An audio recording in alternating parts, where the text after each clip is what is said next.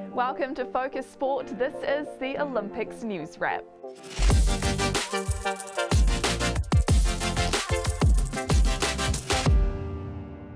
Kia ora, I'm Sherry Kinnear, and a successful day 4 for New Zealand at the Tokyo Olympics, all topped off with our very first medal, a bronze from Hayden Wilde in the triathlon event. So let's take a look back at all the news from day 4. Whakatane's Wilde claimed the bronze, becoming just the third ever Kiwi to medal in the event to date. It was an emotional finish for the 23-year-old who finished it all off with a fist pump.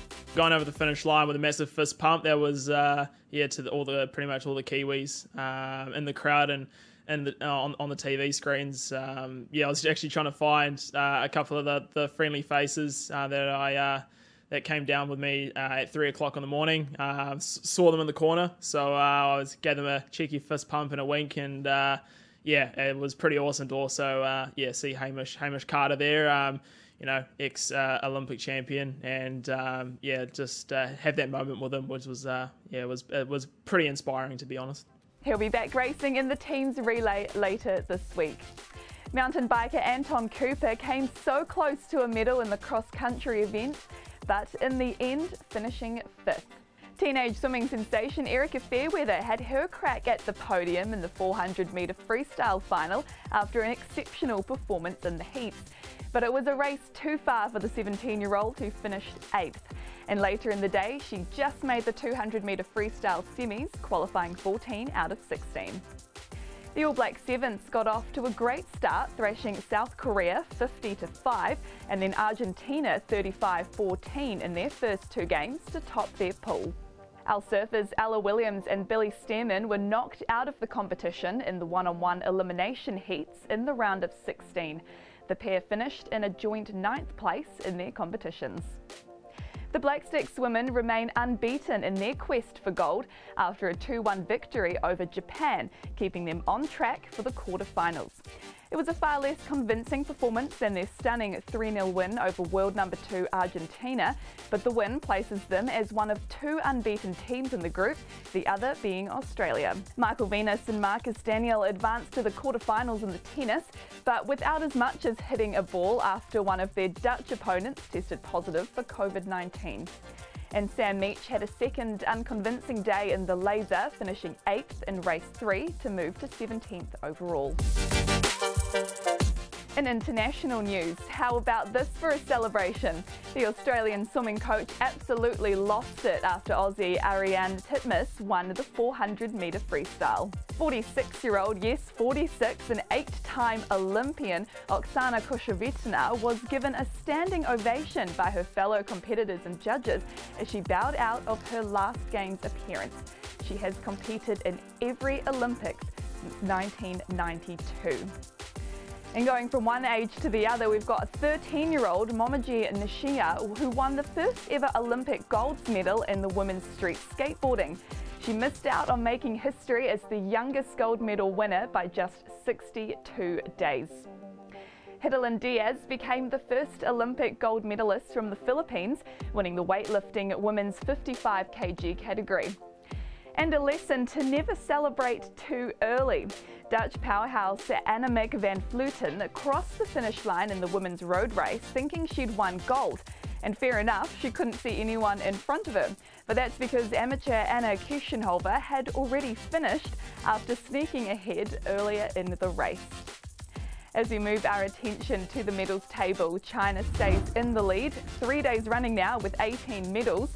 The US, they're not too far behind, 14, just in front of host country Japan, and New Zealand are ranked 46th there with our bronze medal. Well, plenty of action to follow today as we take a look at day 5. Our female triathletes get underway first, just before the All Blacks face Australia in their final Pool A clash. Boxer David Naika gets in the ring and the sailing ramps up as Peter Burling and Blair Tuke hit the water. And one to watch there, Luca Jones gets a shot at gold in the canoe slalom should she make it through to the final. Well, as mentioned there, David Naika finally gets into the ring today as he eyes Olympic gold, and he joins me now from Tokyo. David, thank you so much for your time. Now, you've dabbled in the pro ranks a little bit before, but have you thought much about how this could be your last competition as an amateur before you head down that professional route? Absolutely, yeah. This is the finish line for my apprenticeship. I've worked really, really hard just to make it to an Olympics, and now I've got the opportunity to test my medal, and I really want to make sure that I use this opportunity as well as I can, and that springboards me into the professional scene. And then, I have no idea where the future lies. And is that what you think is giving you maybe that extra drive to push on and get on the podium? Yeah, I've got a lot of a bit of animosity leading into this tournament. I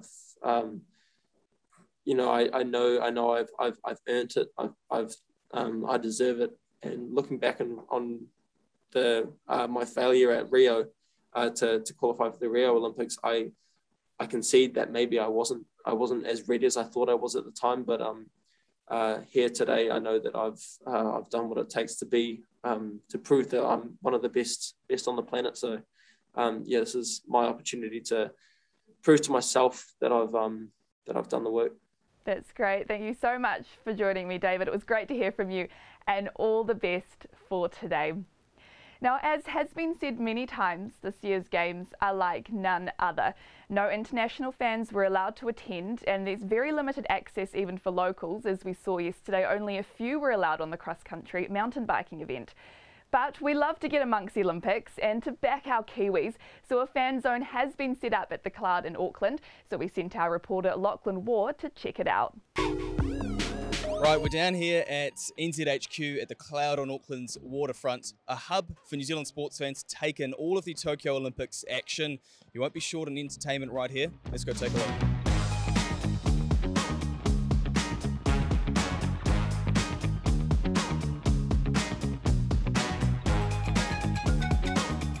If you're a young Olympic sports fan, odds are you'll be entertained here at NZHQ. Plenty on offer.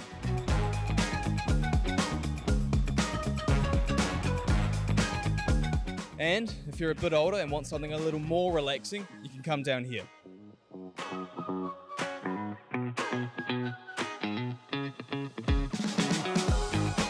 Oh, look, there's so many activations here for the kids especially. We've got about 4 or 5 school trips coming through today. They can pretend to be an athlete, they can run around and play all the Olympic Games. Have a look at this amazing skateboard here. I've just had about 6 kids measure out 12 metres of this huge skateboard, and there's lots of quizzes that the kids can do and people can do and find out a lot more about the Olympians and the Olympics. People are amazed at just how many Olympians have been through and how few of them have actually won, gold, silver and bronze. They're really blown away by that. But to see the faces and interact with a lot of the digital signs and stuff, and to be able to sort of almost touch the athletes, it's pretty cool. People are staying right through till 1 or 2 o'clock in the morning. It's crazy, yeah. So it really depends on just how busy the day is and when our New Zealand Olympians feature, but any time of the day is a good day. Looks like lots of fun down there. Make sure you do get down there if you're in Auckland and watch some of the action. Now, as mentioned earlier, more of our sailors get underway today. Blair Tuke and Peter Burling among them in the 49er. The pair share an incredible career with multiple World Championship and 2 America's Cup titles to their names. But as New Zealand Herald sports reporter Chris Reeve discovered, another Olympics gold would mean just that little bit more. The Olympic Games always has a pretty special spot in the sailing world, and for us personally, it's the biggest sporting event in the world. So, to be able to go there and represent our nation, this has also been something we've put an incredible amount of hard work into over the last 3 years. There's definitely been times where you've been working pretty hard, juggling a few commitments, but we got ourselves into a point where we were in really good shape, and running in nicely to where the target was set. Yeah, we don't look too far into the future. We've got some pretty big goals in front of us, and more so than one sort of staring straight at us in Tokyo in a couple of months. So we sort of just concentrate on doing the best job we can there, and trying to win another gold medal for our country, and we'll reassess on sort of the Olympic stuff after that. But yeah, we'll just push hard for now and concentrate on what's ahead of us. You can watch the full video and read the feature as part of our 12 to watch series on the New Zealand Herald website with premium access. And you can stay up to date with when our sailors and other New Zealanders are competing and how they're doing with our real-time Kiwi Games tracker, and find out more about our athletes and teams with our interactive schedule. Simply click on a name to look at their bios, past games performances, upcoming events and medal chances. Plus you can catch live commentary of key events on News Talk ZB, the official radio broadcast partner of the Olympic Games Tokyo 2020. We'll also have expert analysis on the DRS and Sports Talk, as well as our daily Olympic podcast, Tokyo in 20. So plenty of platforms to choose from to get your Olympics fix today. So enjoy all of the action, and as we saw yesterday, you never really know when something amazing is going to happen. But if you do happen to miss any of it, I'll be back tomorrow to wrap all of the news. I'm Sheree Kinnear for Focus Sports.